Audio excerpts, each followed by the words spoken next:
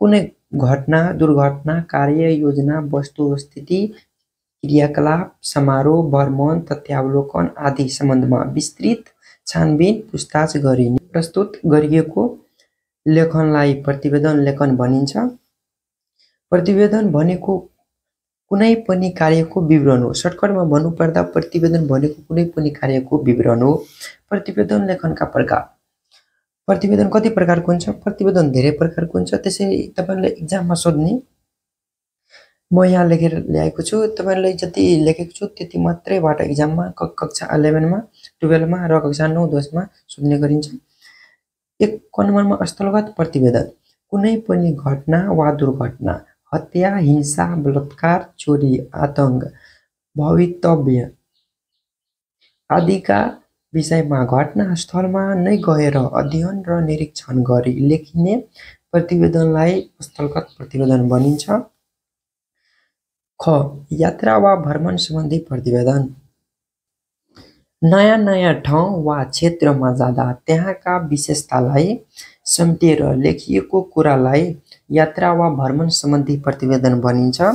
गोष्ठी वा समारोह सम्बन्धी प्रतिवेदन सभा, सम्मेलन, गोष्ठी, सेमिनार, नाटक, सिनेमा, प्रवचन, मेला, जात्रा, उत्सव आदिका सम्बन्धमा सुरुदेखि अन्तसम्म गरिएका काम कारबाहीलाई क्रमबद्ध किसिमले लेखिएको विषयलाई गोष्ठी वा समारोह सम्बन्धी प्रतिवेदन भनिन्छ। प्रतिवेदन लेख्दा ध्यान दिनुपर्ने कुराहरू सबैभन्दा पहिले प्रतिवेदन लेखिने विषयवस्तुको राम्रो अध्ययन गर्नुपर्दछ।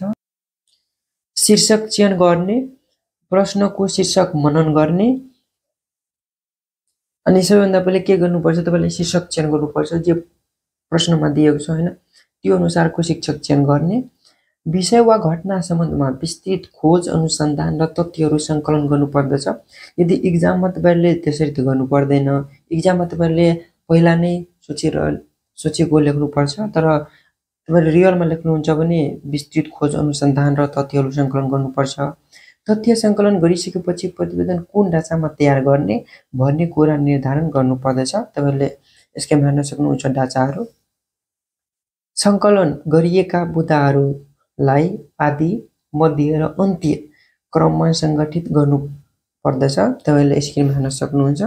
मध्य आदि भनेको सुरुको भाग, मध्य भनेको बीचको भाग र अन्त्य भनेको लास्टको भाग।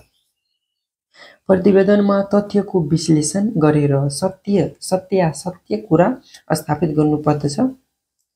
प्रारम्भमा प्रतिवेदनको शीर्षक, अन्त्यमा प्रतिवेदक भनेको जसले प्रतिवेदन लेख्छ त्यसको नाम, ठेगाना, हस्ताक्षर र मिति लेख्नु पर्दछ। एक्जाममा हस्ताक्षर लेख्नु पर्दैन। यो रियलमा लेख्नुहुन्छ भने हस्ताक्षर पनि गर्नुपर्छ।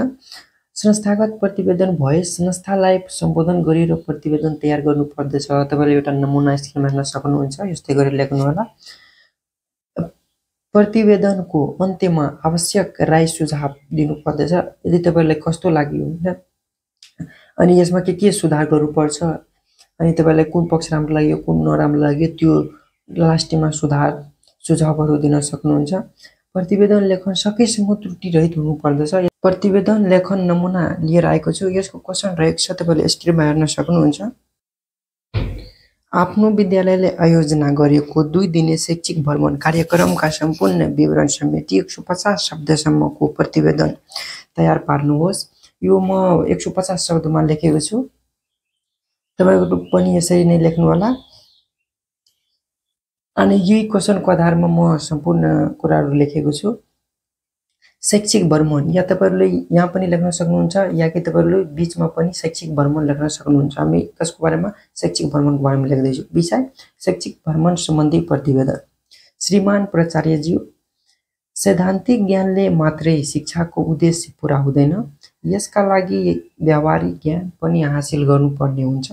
त्यसैले हामी महेन्द्र इन्टरनेशनल कलेज स्नातक प्रथम वर्षका विद्यार्थीहरू शैक्षिक भ्रमणका लागि पूर्वाञ्चल अर्थात् प्रदेश नम्बर 1 को वा कोशी प्रदेशको प्रख्यात सहर धरानको भ्रमण गर्ने हाम्रा कार्यक्रम संयोजक श्री रमेश यादव सरको नेतृत्वमा संलग्न भयो। यो हाम्रो आदि भाग भयो।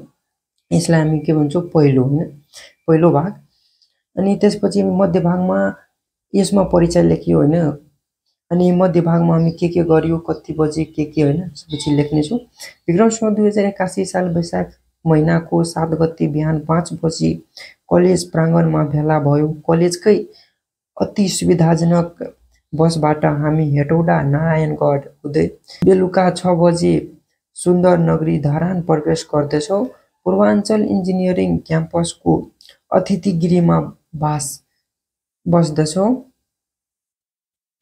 भोलिपल्ट अर्थात् 8 गते रमेश सरको अगुवाईमा पूर्वाञ्चल क्याम्पसको सम्पूर्ण शैक्षिक गतिविधि बारे अध्ययन र निरीक्षण गर्दछौँ।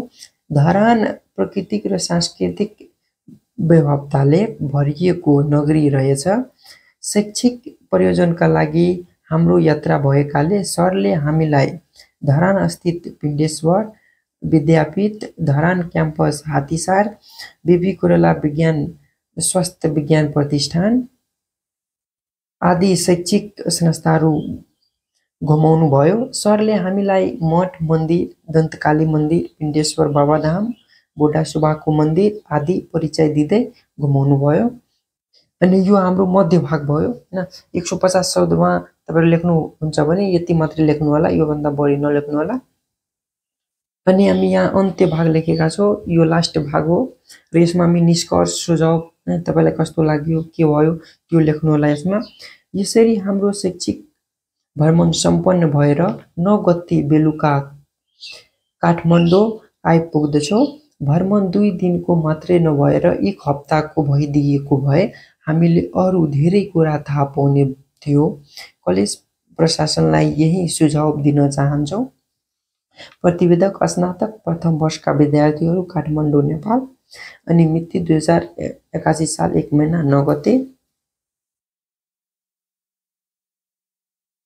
प्रतिवेदनमा के हुन्छ भने यदि तपाईले कतै भ्रमण गर्न जानुभयो, त्यहाँको सुरुदेखि लिएर अन्तसम्म तपाईले के गर्नुभयो त्यही कुरा लेख्नुपर्छ र लास्टमा तपाईलाई कुन कुरा राम्रो लाग्यो, कुन राम्रो लागेन, कसमा के सुधार गर्नुपर्छ त्यो लास्टमा लेख्नुपर्छ।